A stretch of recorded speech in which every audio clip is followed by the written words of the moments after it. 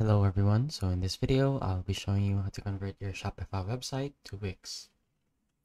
The first thing we need to do is simply go to Shopify and click on Add Apps on the left corner, and then we go to Shopify App Store. Simply type in Wix. I suggest you use lit extension store migration.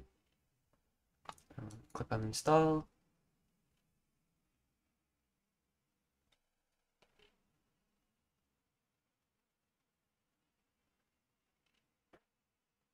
Click it to load.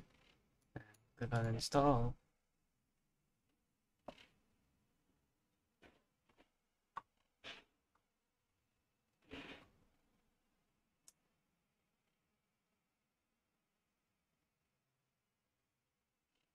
And once that's done, you just provide your source card URL from your wix.com. So for you to get that, you need to go to wix.com and you need to go to settings. And once you're in settings, you go down to the bottom and click on custom code. And unfortunately, you need to have a premium Wix website account for you to be able to get a code.